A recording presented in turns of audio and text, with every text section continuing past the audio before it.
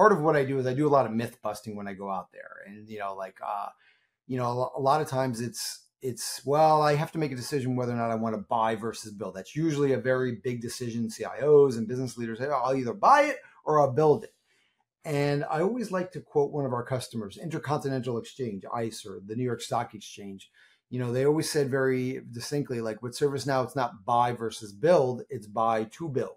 Mm-hmm. Where when you buy into ServiceNow as a technology, you get the best-in-class pre-built workflow products for IT service management, for customer service management, for human resources, case management. We give you the best tools, pre-built workflows in all of those areas. But then we also give you access to our core platform with our app engine that we've used to build all those tools. But now you can use our same app engine tools to build your own applications. So you get the best of both worlds. I think for a long time, there were some really bad best practices on the ServiceNow platform. So people wanted to stay away from building apps because it would hose your instance. We saw that problem 6-7 years ago. Like now, when you build applications or you extend any of our core applications, you don't have to buy an SDK to do it. You can naturally use the app engine, and we do it in something called a scope. And so for all the ServiceNow techies out there watching this list, they all know what scoped apps are, right? Mm-hmm. But maybe for the business person, what the heck is a scoped app?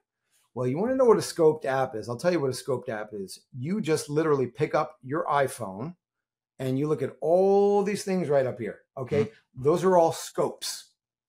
Right? Every app on your phone, it doesn't bring down the whole, it doesn't crash your phone when you upgrade to the next version of the Mac OS or the Android OS. Your phone doesn't get hosed because each app on your phone is isolated in its own scope where it's protected and it can't bring down the entire phone or the entire instance. Now with ServiceNow and App Engine, it's the same concept. When you do a custom app or you do a customization where you add on to an existing app, I call it personalization, not customization, it's in its scope.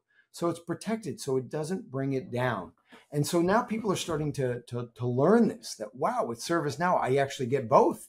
I get the ability to buy prepackaged workflows, but yet I get the ability to build my own custom workflows.